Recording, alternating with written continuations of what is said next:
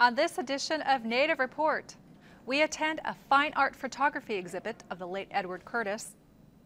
We visit the Stock-Bridge Munsee Reservation and learn about the history of the community.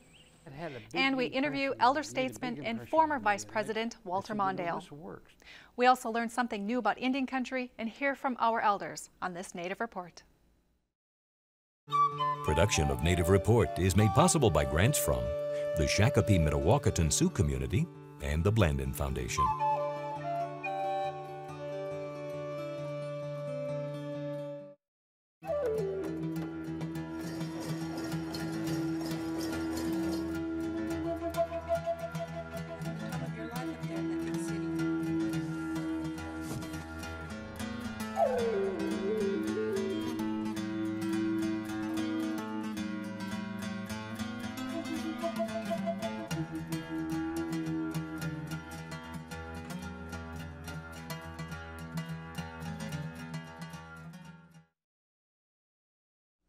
Welcome to Native Report. I'm Stacy Thunder. Ethnographer Edward Curtis is best known for his portrait photography of Native peoples across Indian country during the early 20th century, who also cataloged their daily life. An exhibit of Curtis's iconic prints, reproduced by collector Christopher Cardozo, convey the beauty, heart, and spirit of his work.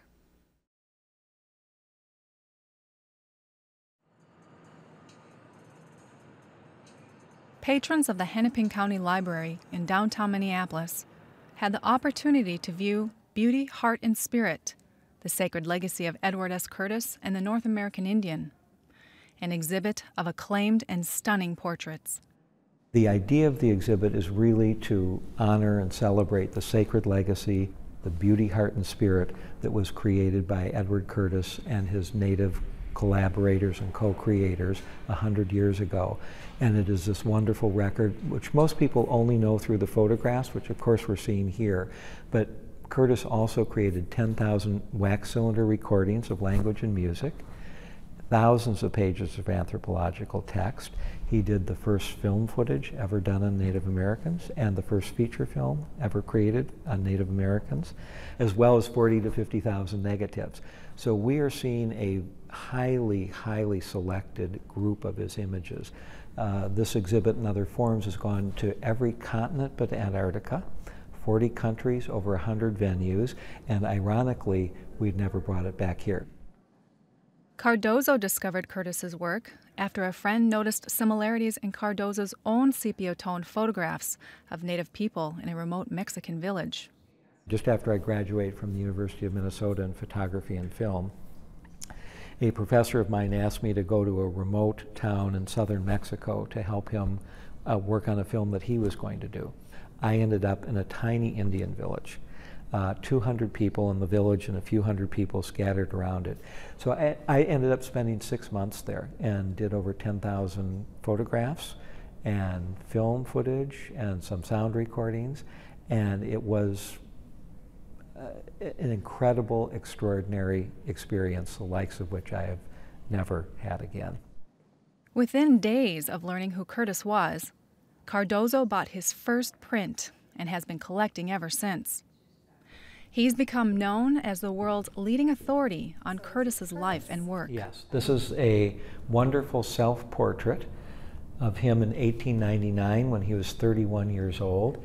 And unfortunately, there was no color photography at the time. So even in this self-portrait, you get that sense of lighting and composition that were so critical to all his work at this period and in the future.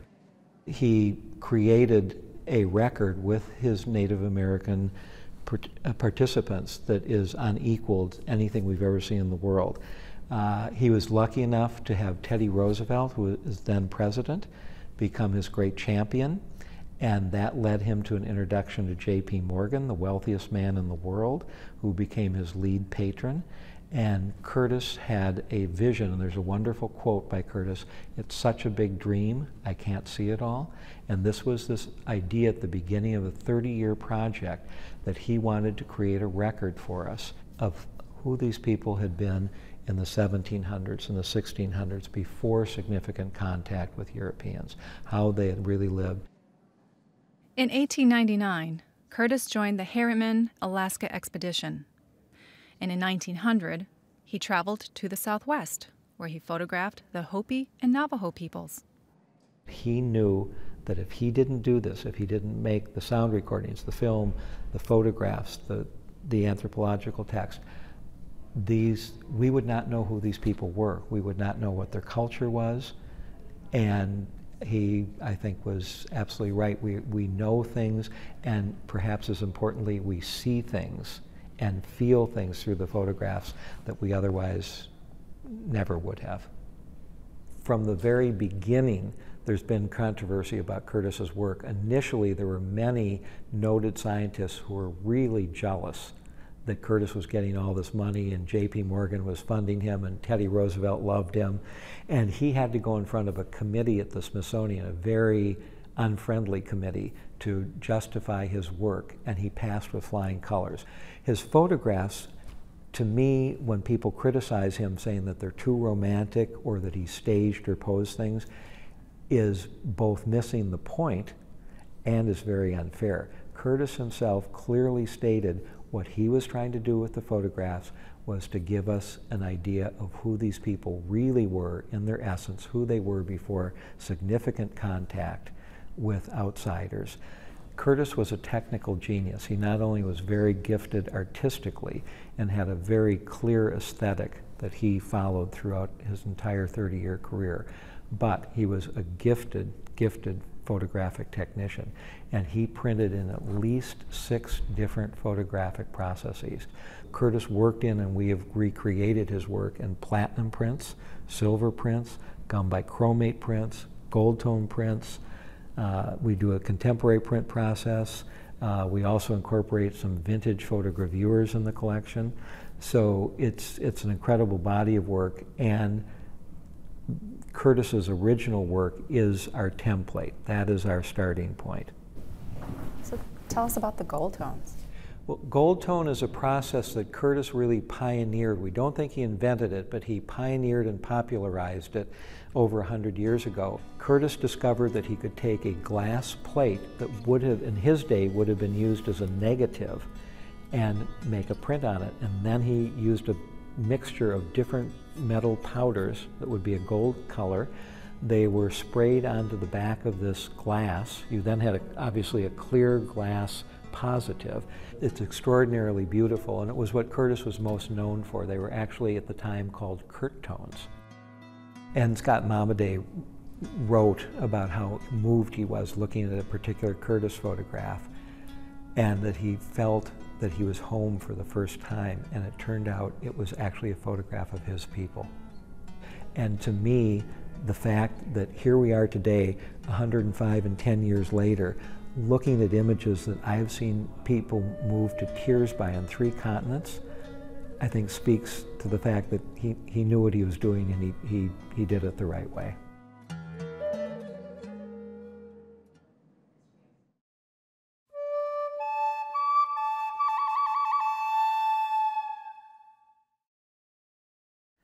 Did you know that Edward Sheriff Curtis took over 40,000 photographs of native peoples from over 80 different Indian tribes?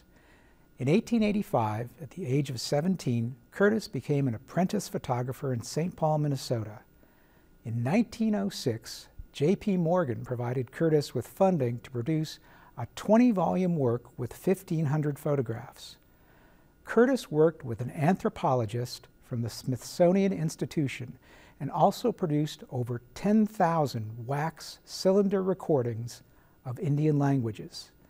In his work entitled The North American Indian, Curtis also published biographies of tribal leaders, histories, and the traditions of many Indian nations.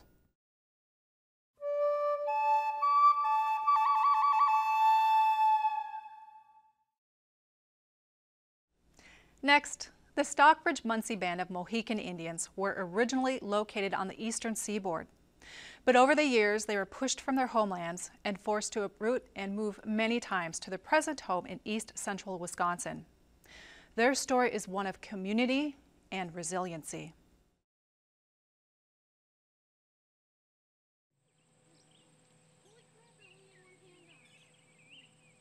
On this summer day, the Arvid E. Miller Museum and Library is the ideal setting as Stock-Bridge Munsee President Robert Chicks discusses the history of the reservation.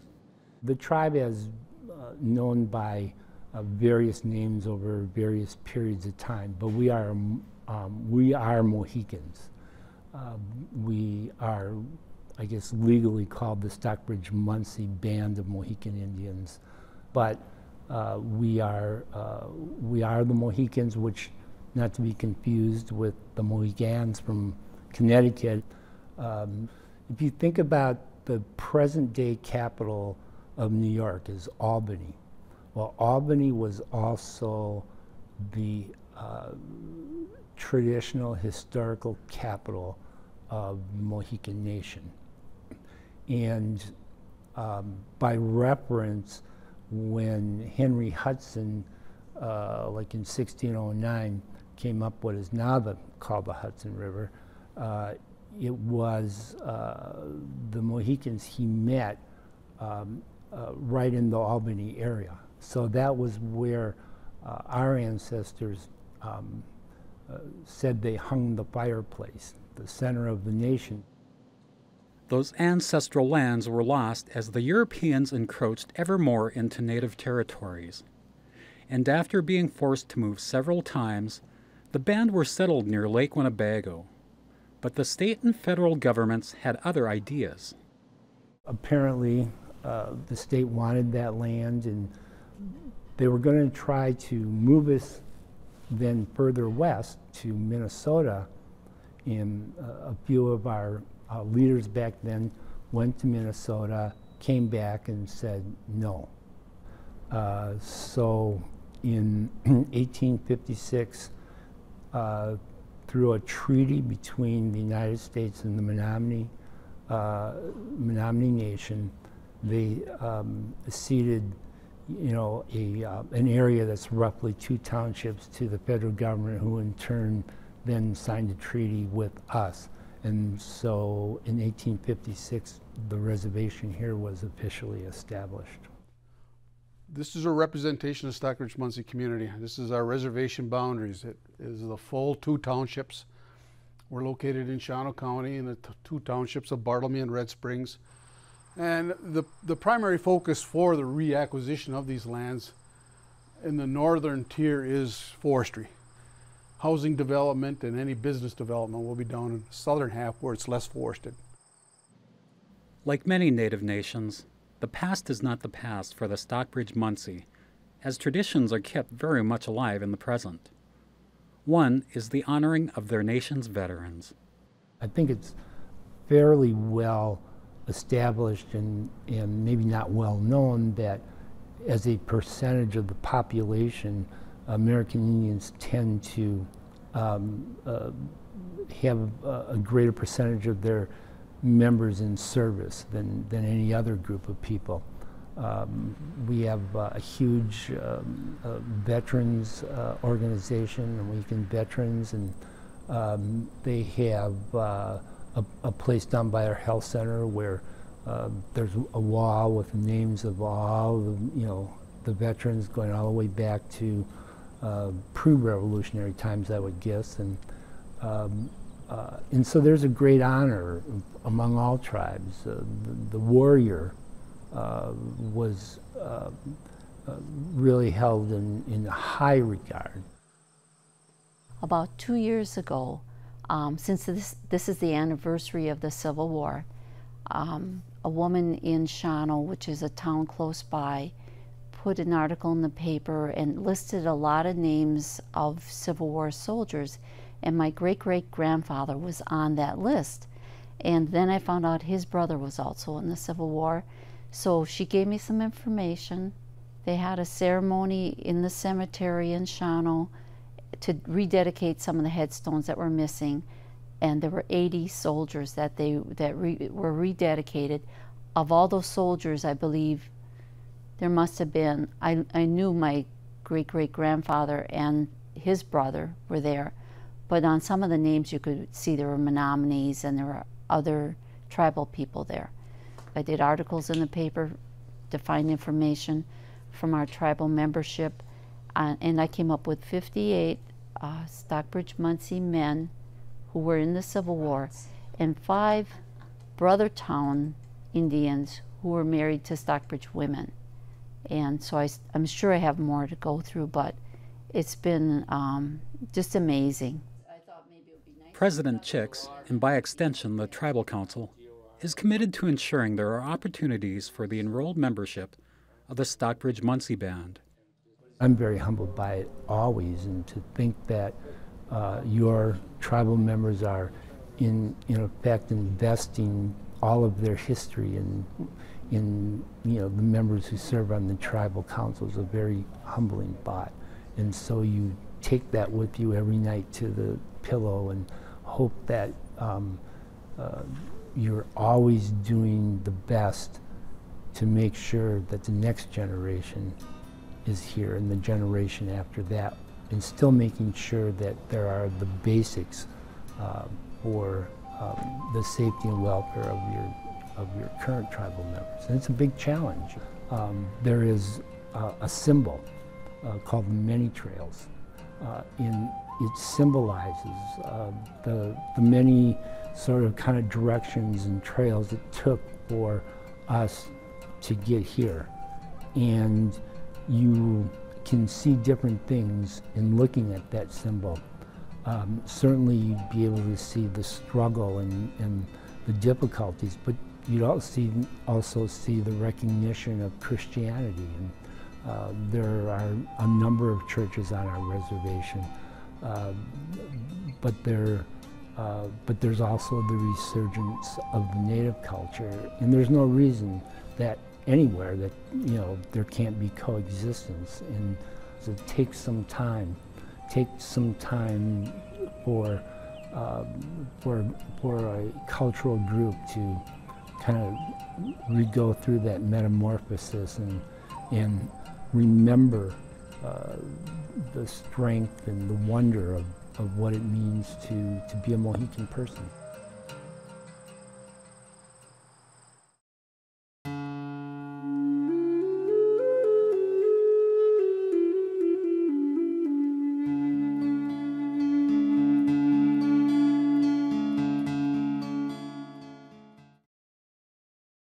Eagle feathers are important to tribes all across the country in that we honor the spirit of the eagle, and various tribes have different stories about why that's so.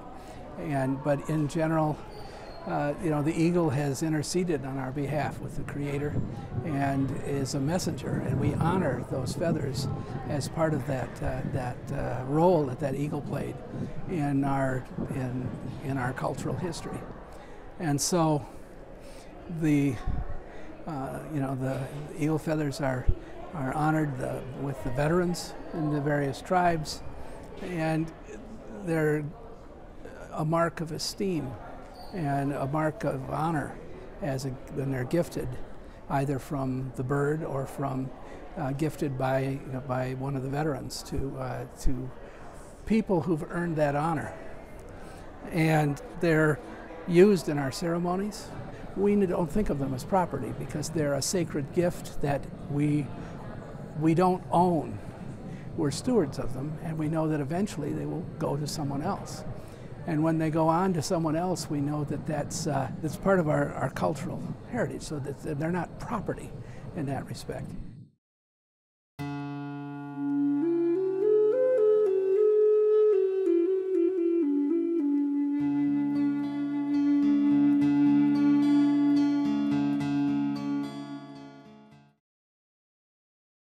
Next, Tad Johnson sits down with Vice President Walter Mondale, who worked on major state and federal legislation in the 60s and 70s that positively impacted Native nations.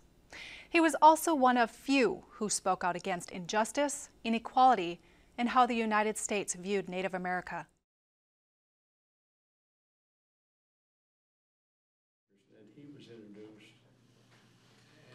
Sitting in his office at the Minneapolis law firm of Dorsey and Whitney, Vice President Walter Mondale reflects on the lessons his father taught him as a boy growing up and how he applied those lessons to his years of public service. What I did learn was from my dad how we owe every person respect. Every person is a child of God, and that whenever we discriminate against people, it's a sin. And I kind of went into politics with that idea and still have it. I was convinced that the Indians had been unfairly treated, and that there's a lot of justice work that needed to be done. And the more I got into it, the more I became persuaded that big reforms were needed. As Attorney General for Minnesota and later as a United States Senator, he was able to reform Indian policy. Along the way, he made friends with many tribal leaders, most notably the Red Lake Nation chairman, the late Roger Jourdain. Roger was my buddy. We would talk serious policy, and he'd come out to Washington, and I would see him there, or I would see him in Minneapolis, or I'd see him up in Red Lake. Whenever he came to Washington, he always had a place in the White House with me. And I remember he brought some high school kids from Red Lake and they wanted to dance somewhere. So we set up a platform out on the White House lawn there, and the president came out with me, and we watched them dance, and we did our best to help. The 1960s and 70s were a time of change on many fronts, including Indian country.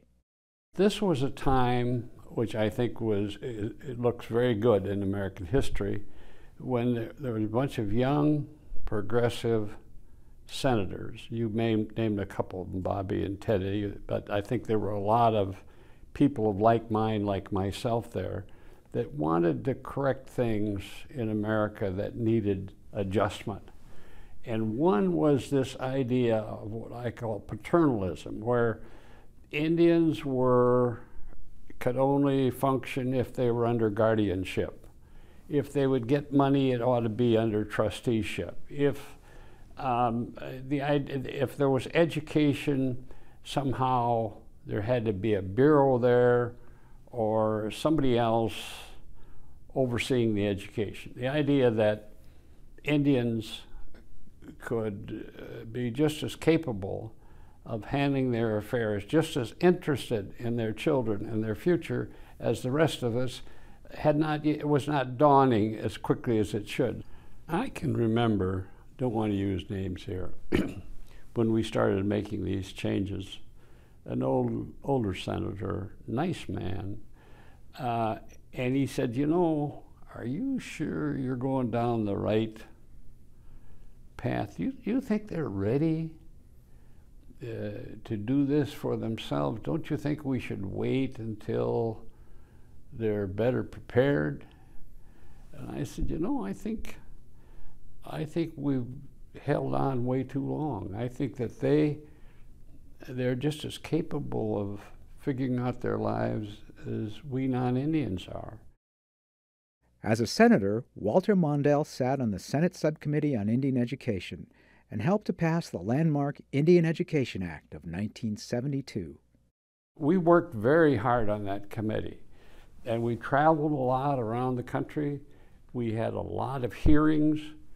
We introduced legislation on the Indian Education Act, which passed, and the theory of the new act was parental control, local control, teaching materials that fit children and their histories, that where children, when they read it, can see things about themselves that strengthen their sense of self-worth. Every child needs that.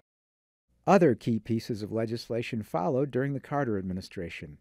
One that had a great impact was the Tribally Controlled Community College Assistance Act of 1978. That's one of the most exciting things. If you go to Fond du Lac, you have a community college there. It's one of the best in the country. And I think we have a couple other locations in Minnesota.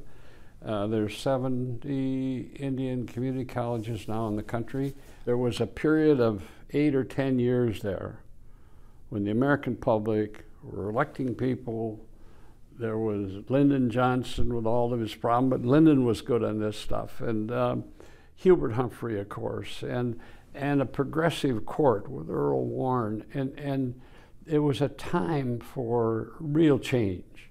You know, that whole idea of opportunity and dignity and mercy, that was the keystone of that era that I talked about. And wherever you went, people were trying to do something to improve lives. A lot of good was done. For more information about Native Report or the stories we've covered, look for us at nativereport.org and Facebook. Thank you for spending time with us here at Native Report. I'm Stacy Thunder. We'll see you next time. Stacy Thunder is a member of and legal counsel for the Red Lake Nation, and Tad Johnson is a member of the Boys Fort Band of Chippewa and is chair for the American Indian Studies Department on the campus of the University of Minnesota Duluth.